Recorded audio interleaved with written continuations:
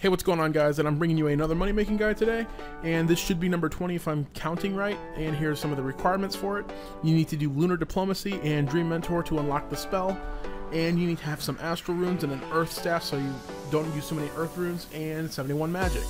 Alright, so let's go ahead and go to any bank. It doesn't really matter where. I just decided to go in Yale because it's a quiet bank. Won't have anybody bothering me there. Alright, so you have to bank the Hunter Kit every time you cast the spell because you cannot have more than one Hunter Kit in your inventory. So that's pretty much going to be a lot of banking, but this is going to be actually very good magic experience and you actually make money doing it. So it's kind of a win-win situation. It's actually not the best money making guide. Like, I think it's like 350k at the end or so. I'll pretty much be able to see at the end of the video, but you get 42,000 magic experience as well. So I mean, you're training magic and getting money. So for people that are wanting to get, you know, 94 Mage or something, now we don't have splashing. A lot of people did that, so gonna need to find some new guides. And yeah, this is actually a really good way to get to 99 because you'll make a ton of money doing it.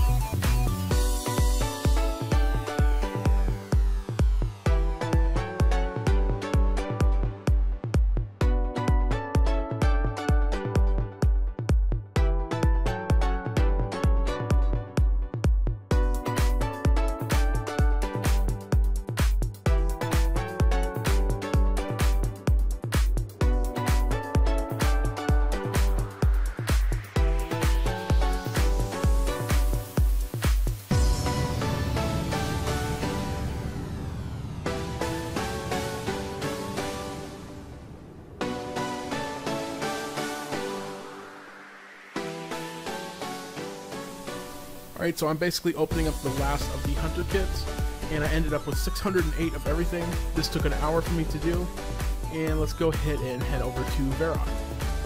Now let's go ahead and sell all the stuff, and you're pretty much going to get most of your money on these Impling Jars. That's pretty much where you're going to get, like, all of your money actually. You'll get some from the box traps, and everything else I wouldn't even really consider.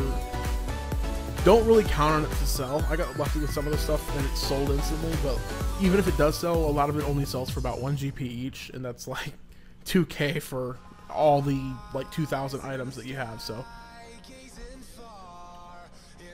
alright, so I waited about 2 hours and I just did some Slayer and I came back and everything had pretty much sold.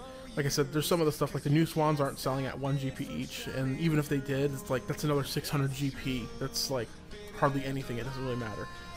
But as you can see, I put in the calculator how many Astral Runes it took, which was 1,216, so I'm going to go ahead and buy them back. And the 365k is how much money I made in 1 hour doing this. And I got 42,000 magic experience as well. So this isn't like really the best money making guide, but you are making, or not making, you are getting some magic experience, so that's pretty much the bonus for this guide. So I mean, everybody has a different own method of making money. Some people have better money-making methods, and some people want experience. You know, I have a lot of videos where I actually go to just a shop and buy their stuff, but you don't get any experience, and a lot of people don't like that. So I kind of want to bring out more guides that give experience as well. I'm not going to stop with the shop guides or some guides that don't give experience. If they give a lot of money, then I definitely got to release it for you guys too. But that's it for this video, and I should be coming out with another one around sometime next week, and that's it. See you guys.